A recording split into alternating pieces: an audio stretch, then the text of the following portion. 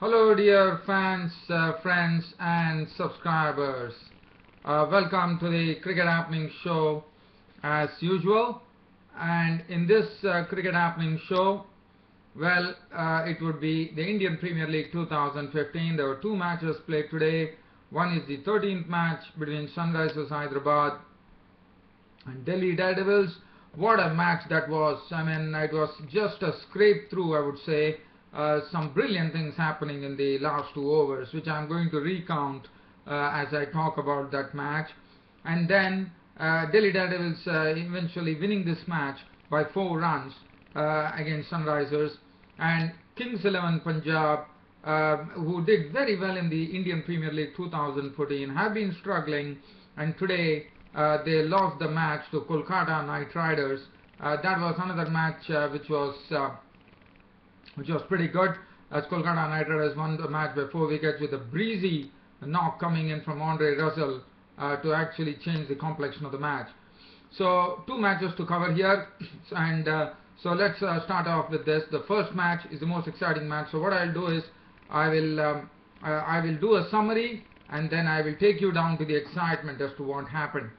So the first match that we are looking at is between Sunrisers Hyderabad versus Delhi Daredevils. I'm sorry, still my throat is a bit sore, dear fans, but I'm still managing it here, just because of all your cooperation and the tremendous support that you have been providing to the show. Now, Delhi Daredevils were the ones who batted first. Their start was not good, and let me tell you, Dale Steyn today was really steaming in, bowling very well. Praveen Kumar, Bhuvneshwar Kumar was very, very impressive with his bowling. There was a good disciplined bowling, one thought, from the Sunrisers Hyderabad bowlers. Mayank Agarwal was dismissed early in the piece. He was out for 1 of 3 balls. And then there was a partnership. Now this partnership took the score from 15 for 1 in the 3rd over to 93. So it was Dumini, the captain of the Delhi Daredevils team, along with Shreyas Iyer. Both really, I would say, just steadied it a bit, and then we saw some glorious strokes being played by Shreyas Iyer. We also saw Shreyas Iyer hitting Dale Steyn on the up, which was pretty good. And after that, Shreyas Iyer turned his attention to the spinners to start whacking them, and Karan Sharma was the one who was meted out a special treatment, as he hit him for 3 sixes in 5 sixes, in a total of 5 sixes. He went after Karan Sharma and hit him for 3 sixes, and Shreyas Iyer was really going well, and in the company of Dumini, he had reached his maiden Indian Premier League 50. At the other end, JP Dumini, as we all know that JP Dumini is not a very aggressive player, but today definitely taking the cue from Shreyas Iyer, we saw that Dumini was also getting some quick runs, and in fact Dumini had the guts to deposit Steyn over long on for 6. So that will really tell you how attacking JP Dumini, the Delhi Daredevils captain, was. And things kept happening, and suddenly this partnership, as I said, yielded 78 runs in good time, and at least they had after the early reverse that they suffered, I thought Delhi Daredevils had done a good job to take the score to 93. But then Praveen Kumar was the one who picked up the wicket of Shreyas Iyer. A very impressive 60 today of 40 balls with 3 fours and 5 sixes. And then Yuvraj Singh came to the crease. Well, Yuvraj Singh could contribute only 9 runs. In fact, once Shreyas Iyer was gone, and when with Yuvraj Singh, Dumini actually, what he did is, he decided to give Shreyas Iyer the strike. But once Shreyas Iyer departed, we saw Dumini getting really getting onto the bowlers of the Sunrisers Hyderabad when he started getting quick runs. So, but JP Dumini himself was clean bowled by Dale Steyn, but not before making a very impressive 54 of 41 balls with 5 fours and 2 sixes. Yuvraj was taken brilliantly by Warner. What a catch brilliant catch taken by David Warner at the fence of the bowling of Ashish Reddy for 9. The ball is really flying, but David Warner took a brilliant catch. So Yuvraj Singh was gone of 9 of 13 balls, and then it was left to Angelo Matthews and Kedar Jadhav to spank a few, and finally it was Delhi Daredevils sitting at a total of 167 for 4 of their 20 overs, with Matthews not out on 15 of 11 balls with 1-6, Kedar Jadhav not out on 19 of 12 balls with 1-4 and 1-6. But as I said, the Sunrisers Hyderabad bowlers were very good. Praveen Kumar was a bit costly, 4 overs, 1 for 38. Dale Steen, 1 for 27. Bhuvneshwar Kumar was a picture of economy, 4 overs, 1 for 21. Bopara bowled 4 overs, which went for 38 runs, where Dumini and Shreyas Iyer went after him. Karan Sharma got severe lashing from the hands of Shreyas Iyer. 2 overs went for 25. Ashish Reddy bowled 2 overs, no maiden, 1 for 15. Now, it was the turn for the Sunrisers Hyderabad to bat, and Sunrisers Hyderabad had to chase 160. They had to get 168 to win. Well, they started off in the right manner with David Warner and Shikhar Dhawan reeling off runs, but Nathan Coulter Nile was bowling in the good areas, and JP Dumini himself came on to bowl. I thought that was a master move by the Delhi Daredevils captain, because probably he sussed up the pitch pretty quickly, and he decided that he will bowl.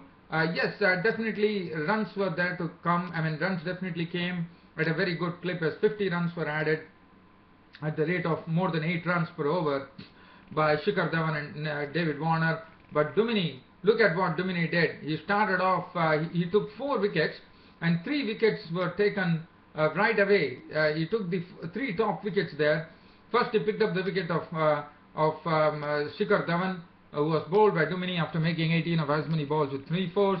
Then it was the turn for David Warner to go back to the pavilion, and David Warner was done in by Dumini with a ball which foxed him, and David Warner played into the hands of Dumini. He was gone. Cotton bowled Dumini for 28 of 20 balls with 4 fours, and Ravi Bopara, who was the highest scorer, contributing 41 of 30 balls with 1 4 and 3 sixes, was the other wicket that Dumini took. But before that, Angelo Matthews got the wicket of KL Rahul for 24. But I thought Sunrisers Hyderabad definitely had the match under control, even though Naman Oja made only 12 runs and was a victim of Imran Tahir. Things were going pretty well. But when Bopara fell, suddenly the pressure started building on the Sunrisers Hyderabad, because Bopara fell when the score was 128. His individual score was 41 of 30 balls, 1 4 and 3 sixes, and that was also Dumini's wicket. And then one of the biggest wickets that Dumini took was Morgan. Morgan and Ashish Reddy were at the crease, I mean, if you look at it, 128 for 5, especially considering that John Morgan is at the crease, you know that this job is well done. But what a wicket Dumini took. That was the most vital breakthrough I thought that Delhi got, because Dumini clean bowled Morgan for 1 of 2 balls. And what was good about Dumini, he bowled only 3 overs, but what was very interesting was that the way he actually used himself. He bowled the first over when David Warner and Dhawan was there. Then he came into the middle, picked up Bopara's wicket. Then Morgan came, once again Dumini came, and look at his bowling analysis. 3 overs, no maiden, 17 runs, and he picked up 4 wickets. Splendid bowling spell from JP Dumini, the captain. He was the man of the match, no doubt about it. Sorry dear fans, I'm having a sort of a cold here. And then when Morgan went, the score was 129 for 6 and 17 overs, and this is the time one felt that Delhi Daredevils is going to take this match, because when Morgan was gone, all hope had really faded out with Ashish Reddy and Karan Sharma at the crease. But then suddenly we saw an injection of runs coming in, as it was Ashish Reddy and it was Karan Sharma combining pretty well. They combined pretty well to put up a very good partnership. Now this partnership was doing very well. Suddenly, as I said, there was an injection of runs as they started hitting 4s and 6s, and the score at the end of over 18, they had done a decent job, one could say. of taking 16 runs of the 2 overs that they faced, and Sunrisers Hyderabad, the score was reading 145 for 6. 23 runs were required from the next 12 balls. Angelo Matthews was given the 19th over, and let's see what happened. I will go on. I wouldn't be able to give any a sort of a very enthusiastic cricket commentary because of my throat problem, but definitely the best that I could do here is to give you a little bit of what happened. So Matthews was the bowler, and Matthews bowled, so it was 23 runs required of the next 12 balls, and this is what really happened when 23 runs were required. Matthews bowled to Sharma. The third delivery, Ashish Reddy sent Matthews for a boundary. It was full on the off stump, and Reddy went deep into his crease and shoveled it over the mid-off region for a 4. Beautiful stroke. After that, there was a dot ball, and in the fifth delivery, when one thought that Matthews was doing a good job here, Ashish Reddy smashed a 6. It was a slower ball, but it was absolutely well picked up by Ashish Reddy as he sent it soaring over the fence for a 6. And finally, this over, because of the strike that Ashish Reddy had, the score had been reduced by another 13 runs. So 19th over, 13 runs were realized, and finally the match came down to the wire with 10 runs required from 6 balls. And looking at the way Ashish Reddy and Karan Sharma were playing, it was something which was almost done, I would say. But then look at that over that Nathan Coulter Nile bowled. That is a splendid over, I thought. And I mean, if you are going to bowl the 20th over with 10 runs required, and if you are able to bowl absolutely superbly like what Nathan Coulter Nile did, he deserves a lot of credit. Now let's see what happened in the 20th over. 20th over, 10 runs to win for the Sunrisers Hyderabad. Definitely looked on the cards. Nathan Coulter Nile's first ball was single to Sharma, so that brought it Ashish Reddy. And Nathan Coulter Nile, now what he did it was clever thinking on the part of Nathan Coulter Nile. He knew that Ashish Reddy will be giving room for himself to whack him, but well, in the process, even though he did it, but it resulted in actually run out when Ashish Reddy was run out for 15 of 8 balls with 1 4 and 1 6. And now the equation was 4 balls were left, and in the 4 balls it was the Sunrisers Hyderabad reading 9 runs, but still a possibility. And then the new batsman, because they had crossed ends, it was Sharma on the other end, and Sharma actually sent the ball to long off and took a single of the 3rd delivery.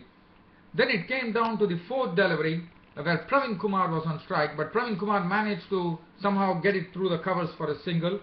So now the equation was 6 runs to get in 2 balls, and Karan Sharma was on strike. Now this was the one which really had, I would say, this was the moment, I would say, that really won the match for the Delhi Daredevils. Now look at what happened. Nathan Coulter Nile bowled to Sharma, and now this ball has been really spanked by Karan Sharma. It's almost going to the fence.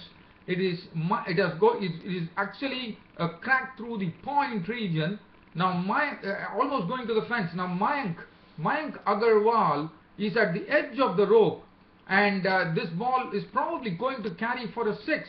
Now Mayank Agarwal realized that he is not able to reach the ball, and what he did with the great presence of mind, he pushed the ball into the play. He didn't allow the ball to go for a 6, and he didn't even allow the ball to go to the boundary, and he just pushed it into the field of play. So it was a tremendous effort by Mayank Agarwal, and that resulted in the batsman taking only 2 runs. Probably they were thinking that it is going to go for a 6 and the match is going to be finished, and that was a real misnomer on the part of the batsman, because the way the fielding of Mayank Agarwal was the one which really won the match for the Delhi Daredevils. And of the final ball, hope was still there because 2 runs were taken, only 4 runs, so just one more boundary it would have been over. But now it was a crunch moment. The crowds were at the edge of their seats, and only 4 runs required, and one had to see what was happening. Now Nathan Coulter Nile would have been under tremendous pressure, and Nathan Coulter Nile bowled it a full delivery. Now Karan was trying to give room for himself and trying to whack it, but it's all over. As what has happened is he definitely did that, but the ball actually took the splice of the bat, flew high up in the air. Matthews made no mistake, and that was the end as Delhi Daredevils won the match. Karan Sharma, after making 19 runs of 10 balls with 2 sixes, was a goner, and that was the match for the Delhi Daredevils. They won the match by just 4 runs. What an over! 10 runs required of the final over. Nathan Coulter Nile giving away just 6 runs, picking up a wicket, and Sunrisers Hyderabad losing the match by just 4 runs. Now that would really pain. 4 runs is a very, very slender margin. And once that happened, let's have a look at the bowling figures. JP Duminy was named man of the match for his splendid all-round batting and bowling performance. Nathan Coulter Nile, I would say I would doff my hat to him. 4 overs, no maiden, 1 for 26. Splendid bowling from him. Duminy 4 for 17 of his 3. Dominic Joseph Muthuswamy 2 overs, 1 for 20. Matthews 4 overs, 1 for 38. Imran Tahir 1 for 35. Mishra 2 overs, none for 40. And Yuvraj Singh 1 over, none for 10. Now, since I have been talking a lot about this match, since due to the excitement, I'm going to go to the next match, and this is going to be a real skimmer here.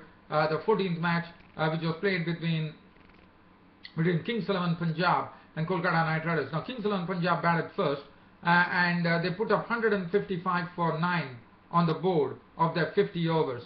Now, as far as Kings XI Punjab was concerned, Murli Vijay was out for a duck.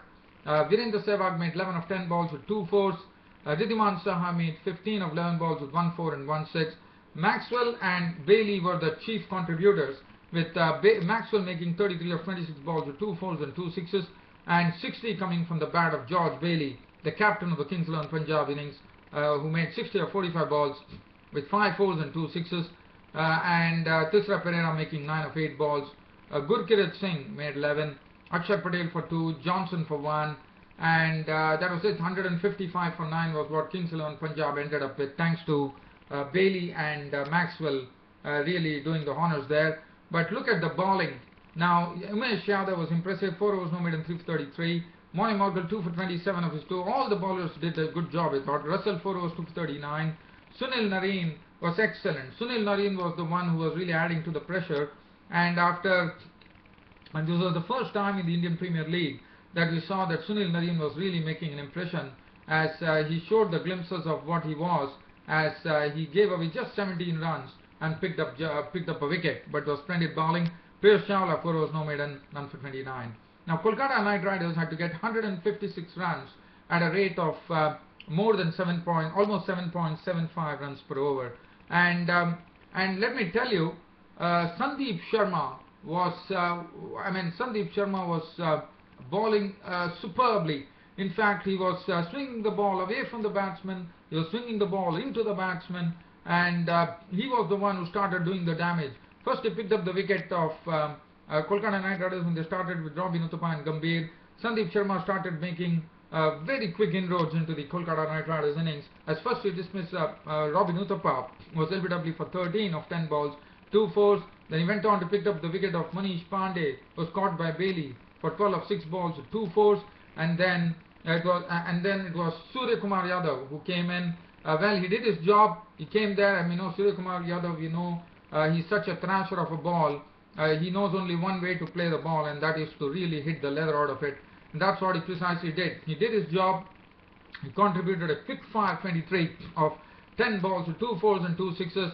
But Pereira was the one who actually dismissed them for 23. That made it 60 for 3. And when Gautam Gambhir also fell on the same score, as I said, Sandeep Sharma was bowling excellently. And in the midst of all this, what Sandeep Sharma did, in one particular over, he went on to pick up, at the score of 60, there was something very eventful happening, because it was Sandeep Sharma was already bowling well, but this was something absolutely something amazing.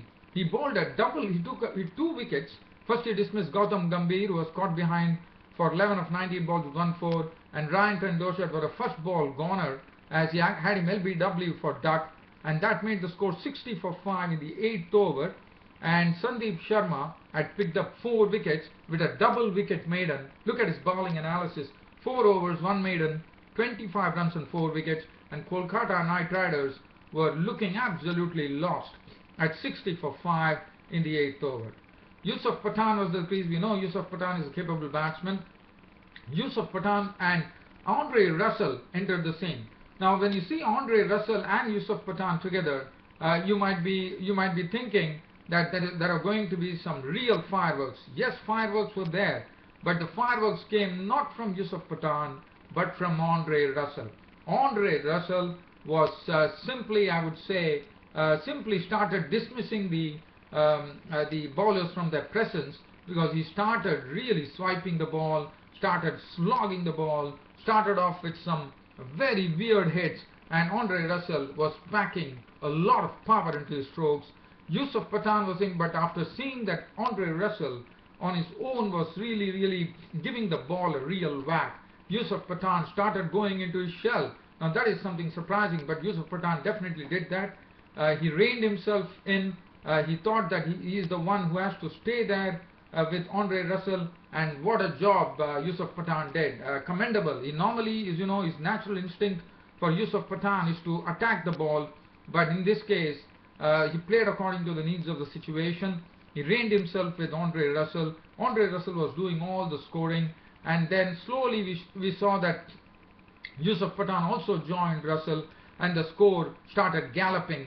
And look at what Andre Russell did. This was a match-winning knock, because he almost he had taken them to, he had leveled the scores. Andre Russell has done so much of damage that he had leveled the scores for the Kolkata Knight Riders. And look at that partnership. That partnership, 95 runs coming from, looking at it, it is probably, we are looking at probably 58 deliveries. In a span of 58 deliveries, Andre Russell had caught he had made 66 of 36 balls with 9 fours and 2 sixes. And when the scores were level, Andre Russell, trying to slog Johnson, had his stumps shattered. He was gone. What a relief, but well, it was too late, I would say. And finally it was all over with only 4 runs, only a single required to win the match. Yusuf Pathan completed the formalities with an unbeaten 28 of 24 balls with 4 fours. Piyush Chawla was not out on 4. And from no hopers, Kolkata Knight Riders winning the match by 4 wickets. And Kings XI Punjab, as I said, in IPL 2015, they have been really struggling. Yes, they have been the finalists in the IPL 2014, but they have not been able to live up to their billing. I'm afraid to say that. But credit to the Kolkata Knight Riders players. They really did a wonderful job, especially Andre Russell, who took the Man of the Match award for his spanking innings. Sandeep Sharma, 4 overs, 125 runs and 4 wickets, bowled his heart out, but the other bowlers couldn't support him well. Anurag Singh, 4 overs, 3 runs for 37. Johnson, 3.5 overs, no maiden run for 41. Tisra Pereira, 1 for 33. Akshar Patel, I also have to say that Akshar Patel has looked listless in this Indian Premier League 2015. 2 overs costing him 22 runs. And well, Kolkata Knight Riders finally winning the match by 4 wickets and keeping, really showing that they are defending champions in this Indian Premier League 2015. Well, dear fans, friends and supporters, I thought, that's something that really sums up my cricket happenings for the day. Hope you all enjoyed it as usual. Thanks for your tremendous company to this cricket show, which really makes this cricket show a very entertaining affair for all dear friends and subscribers. And once again, keep an eye on this cricket happening show, dear fans, friends and subscribers. I'll be out here tomorrow to talk about the match. There are 2 matches, as you know, tomorrow being a Sunday. We'll have 2 matches in the Indian Premier League 2015. I will have to check out the fixtures. I don't have the time right now, sorry about it. But one match that's going to be there as far as international cricket is concerned is going to be between Pakistan and Bangladesh. As you know, Bangladesh beat Pakistan in the first one-dayer. This is a three-match series, and the second match Pakistan have to definitely win to keep their hopes alive. They have to level the series. If Bangladesh win the series. So, and that would be the first time that Bangladesh would have ever beaten Pakistan in a one-day series. Well, I'm sure Pakistan don't want that to happen, and Pakistan are having a lot of injury problems too. I'm told Hassan Adil is out of the one-day series, so a lot of injury problems for Pakistan, unfortunately. And Bangladesh would be hoping that tomorrow would be another historic day. They already created one bit of history when after 16 years they defeated Pakistan in one-dayers. Now probably they would like to get on to another piece of cricket history where they would have their first one-day series victory over Pakistan, if at all they could beat them tomorrow. So, that's it from me, your host Ram, for this cricket show this on a Saturday. See you all on Sunday on my next Cricket Happening show. Until then, it's good night. Thank you.